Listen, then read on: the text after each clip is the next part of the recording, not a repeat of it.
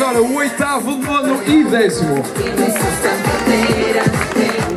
Aí está, o 8º lugar para David Fontes. E agora já o vencedor do trail longo. Aí está Bruno Silva. Bruno Silva a chegar muito antes dos primeiros. É o grande vencedor. Apanhou a organização desprevenida. Tem a faixa, teve direito. Mas não fuja, Bruno. Vamos entrevistá-lo. Bruno, venha cá. Chegou muito camuflado no meio de todos os demais atletas. Como lhe correu a prova? Bom, bem, é sempre duro fazer um treino longo.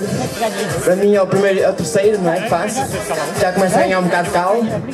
É controlar o ritmo, não tenho um bocado de ritmo de estrada, pronto, é controlar e nas subidas resguardar-me e pronto, se manter-me até ao fim. Isto parece tudo muito fácil.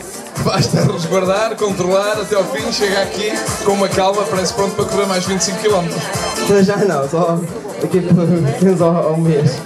É recuperar.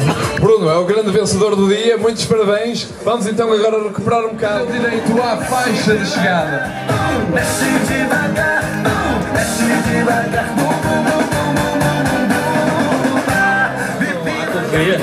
Treina todos os dias?